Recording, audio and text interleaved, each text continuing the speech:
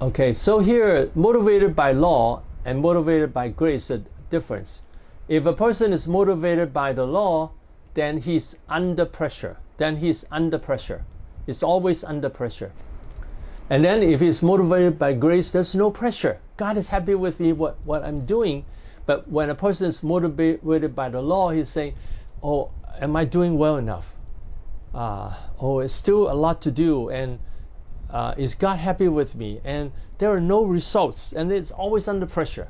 But if it's under grace, then we say we serve God with joy and peace. You know, we can relax in God and say, I enjoy serving. The more we relax and enjoy serving, the more the people will appreciate the ministry. And when the people see that we are joyful, they are more motivated. They will say, well, this is a joyful church. And they want to stay in a joyful church. And our ministry will be more fruitful. And then people will see our, the life of God in our life. And then they will say, well, these people are full of the presence of God. And we want to stay there. So there's no pressure because God is helping us, God is blessing us, and God is happy with what we do. And then when a person is motivated by the law, then he's filled with guilt. He is a lot of times has a lot of guilt. And then when this person is motivated by grace, then he's filled with forgiveness and acceptance. Then he knows that God forgives him and he knows that he's accepted by God. And then third point, motivated by law has a sense of failure because he says, I'm not doing well enough. According to the law, I'm not perfect. And then they're afraid of punishment and they're afraid that God is critical of them. Now, the Bible does have warning about people who are not repentant. But actually, you notice that when Jesus talks, when he talks to the disciples, he did not use stern words. Now, he did point out the sins. They say, men of little faith. But then he says, when you have faith like a mustard seed, you can move the mountain. So God is telling them that, Jesus is telling them that, even when you have little faith, I'm happy with you. So that's promise. Instead of saying, wow, you have little faith, you will never grow up. Or when Peter, he was about to deny Jesus. Jesus had every reason to rebuke him and punish him and criticize him. But Jesus did not do that. Jesus said, I have already prayed for you. He said that Satan wants to sift you like sifting the wheat. And I have prayed for you so that you will not lose your faith. And then when you are restored, strengthen your brother. So Jesus says, I have prayed for you so that you will not lose faith, even when he was about to deny Jesus. And then when you are restored, strengthen your brother. So Jesus gave him an appointment what to do. So we can see here, Jesus, did not point. Now, Jesus did tell him that you deny me 3 times, but he did not punish him or crush his importance by saying, you're going to deny me 3 times. How can you do that? Jesus did not do that. He did not, crush his feelings. Instead, he motivates him. When you are restored, strengthen your brother. So when people, they are motivated by the law, they will always say, I'm not well enough. I have not read the Bible enough. I have not prayed enough. I have not done evangelism enough. I have not helped the church to grow enough. And they will always look at those things. Instead of looking at God is doing the ministry. It's God's ministry. Now, it doesn't mean that we have God's grace, therefore I'll be lazy. No, we're not lazy. But we say when we are serving God with diligence, God is very happy with me. So I'm happy to serve God with more diligence. And then by grace, then the person will have a sense of accomplishment, because anything we do for God, even a cup of cold water, God will remember, God will reward, so then we can be living with confidence. And then the fourth point, motivated by law, would like to compare. They would like to compare with other people and say, I'm doing better than you, and you're not doing so well. And then But motivated by grace, people would praise other people and say, well, you have worked hard, you have improved. So they will see God's work in their life and say, you are improving with the help of God. And I thank God for that you are improving. And the fifth point, that people motivated by the law likes to compete with people, and they like to say, I'm better than you, and cut down other people. And then motivated by grace, he would want to help people. That he says, when I help you, then God is very happy with me, and when I help you, then I'm helping myself.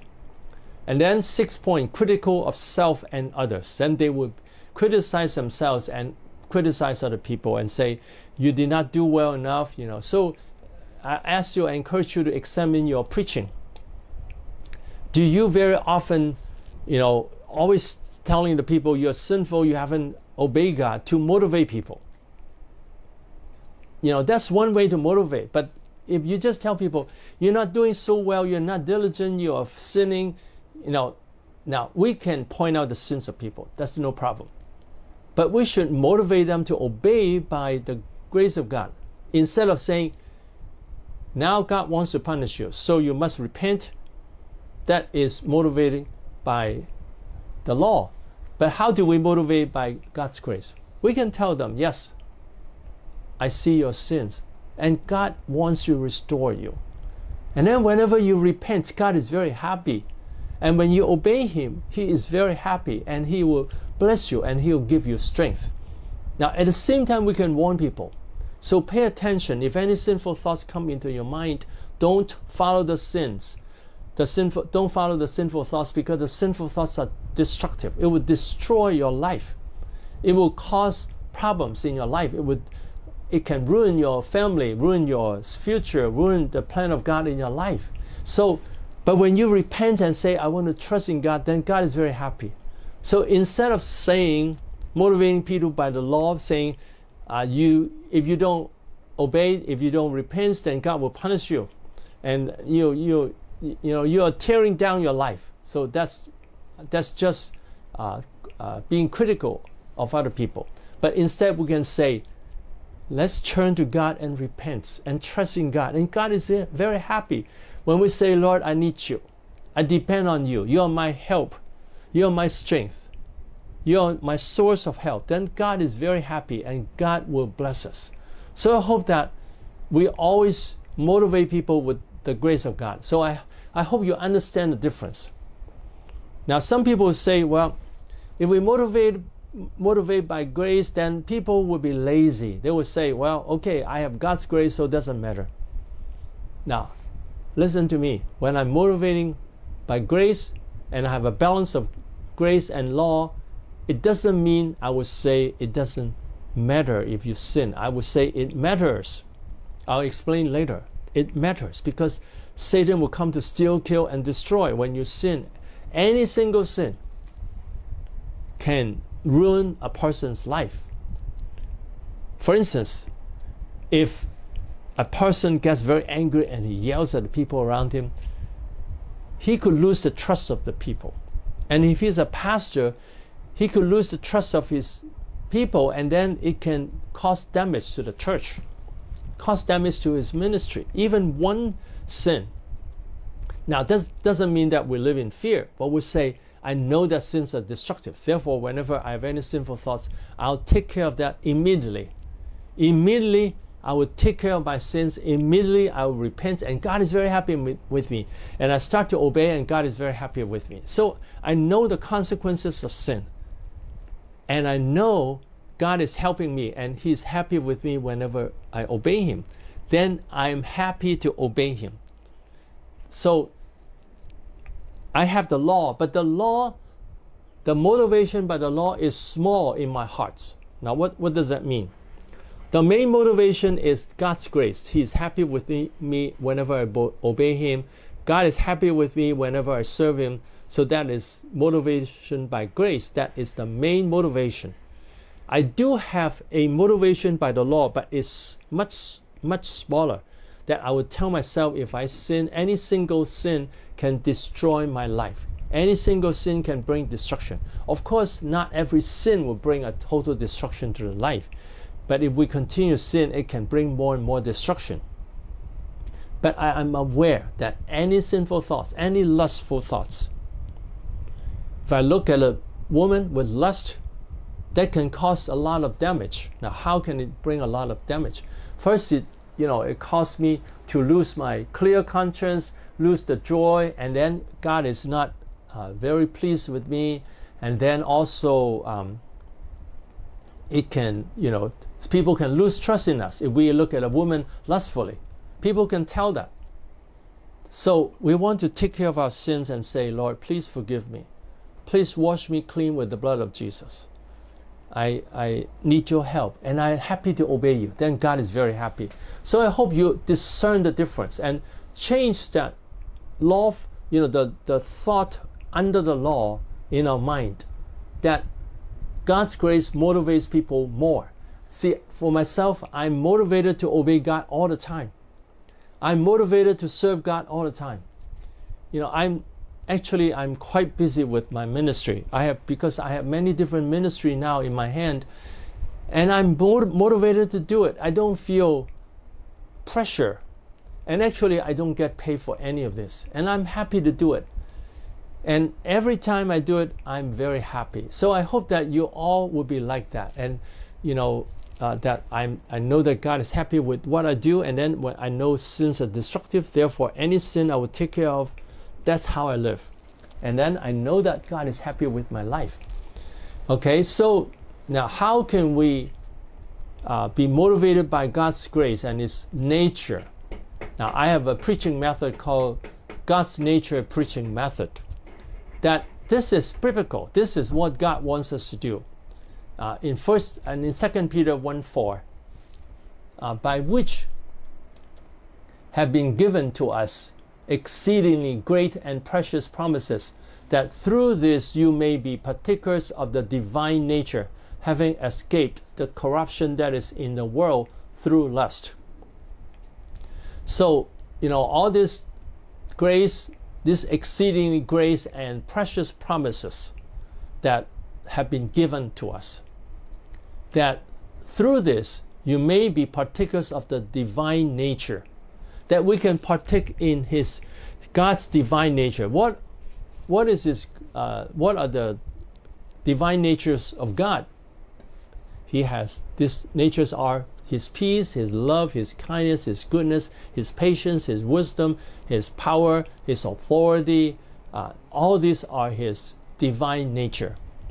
So when we trust in God and love God and obey Him, then we live in this love all the time. Then we live under God's grace all the time. We can enjoy God all the time. That we live in His divine nature, and we partake of His divine nature, His love and peace and joy, and His divine nature will show through our life. That we'll have peace and joy. At the same time, we have wisdom and authority and power. We have authority. I know that God is happy with me. I know that the words I speak according to the Bible is supported by the Bible. It's biblical. It has authority. What I said about motivation by grace is from the Bible. It's not from me. For instance, you see Jesus teaching on a Sermon on the Mount. He started with the beatitude, the blessings. It's always saying, when you obey me, these are the blessings. Okay? So these are God's nature that we say, well, this is so wonderful. God's love, His care, His acceptance, His holiness and justice are also very beautiful, because in heaven there is no more sin and it's always holy, and heaven is beautiful because there is no sin and it's always holiness. And God appreciates us and lift up people. He appreciates and lifts up people. He is happy with us when we obey Him and follow Him. And God's wisdom and power and plan, and God works in all things for our good. Okay, and then Jesus calls us His children and cares about us. So this is grace.